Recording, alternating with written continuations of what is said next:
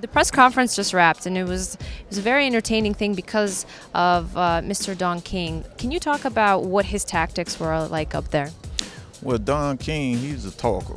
You know, Don King will talk about everything from the history of the city that he's in to what he believes the outcome is going to be, what he know the outcome is going to be, and then, you know, you got Bernard Hopkins. He's up there trying to match wits with Don, which he didn't, because Don had him going for a second there, and you know, that's just his personality.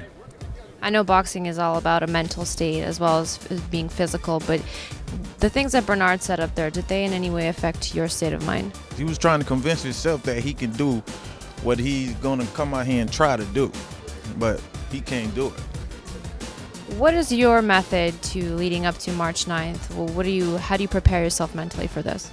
Mentally, you know, you just go to camp, train hard, you know, don't pay attention to what everybody else says, and do your own thing, and just follow the game plan. When you get in the ring, everything will be cool. What do you think of the Barclays Center so far? Oh, I like it. It's a nice arena. Yeah? Especially I like that picture up there.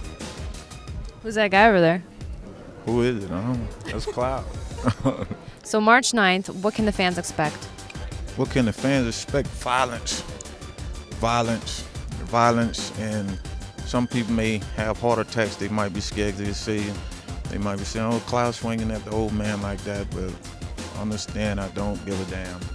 I'm trying to hurt him. You know, the aggression is a tactic in itself. It's a skill in itself. You know, everybody can't do it. That's why you're one of the best, right? Mm-hmm.